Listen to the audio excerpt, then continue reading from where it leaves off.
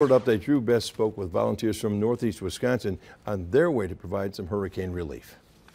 2 Red Cross volunteers from Northeast Wisconsin have hit the road to aid the thousands of people affected by Hurricane Helene. In Tallahassee, the 2 will stock up on food and open their doors to provide those who have been hit the hardest with food and any other resources they need until they can return home.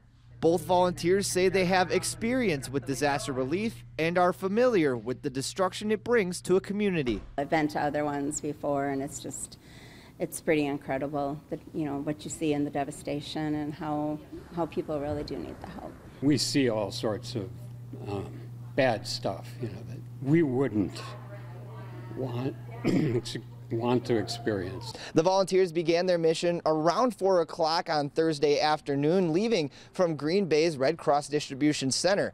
Now, Rebecca Rockhill with the Northeast Wisconsin Red Cross tells me many volunteers like Lisa and Dennis often see the devastation from back home, which prompts those volunteers to hop into action. They find themselves hearing the stories of so many disaster victims and just ask the questions of how can I help? What can I do to provide? And emotional, Dennis and Lisa say they have trained to assist as soon as they get the call, and both are okay with leaving the comfort of their homes to put their best foot forward for others. I'm not afraid. I just kind of look at it as I'm able to help out. During a normal day, we all have titles.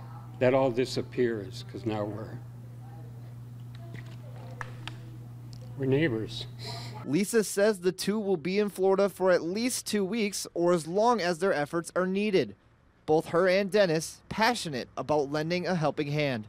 Reporting in Green Bay, Drew Best, Action 2 News.